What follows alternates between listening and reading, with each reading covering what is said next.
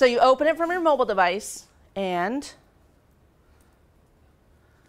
your classes are there. So you select the class you want, and it's going to show you your queue.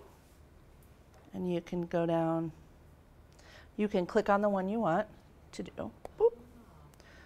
So this is my phone view. And this is what shows up for the kids. So the question is up there. You hold your answer up. Just be sure not to block the little the black writing. And then I hit this little button here. Boop, and it goes around. And it grabs your answer.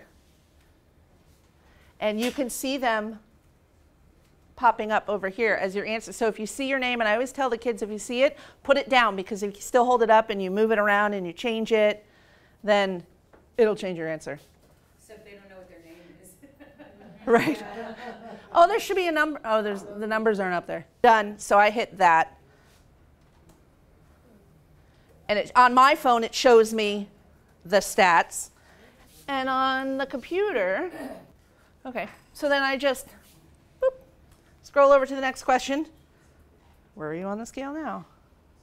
And you do it again. Can you, okay, so there's the numbers now. I change.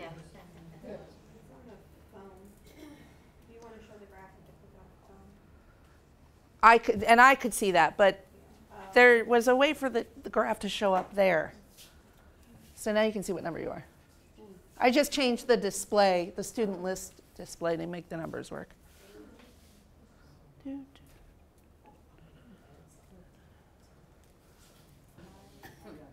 You can scroll through if you need to go to another question. I'm done.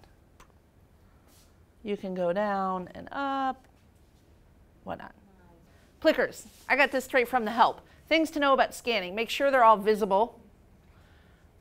The green and the red on the graph on the side will tell you if it's right or wrong. If you mess this up or you need them to do it again, you can clear it from the phone and re-ask the question. And it works offline, which was pretty interesting. So if you don't have the internet, you can do it without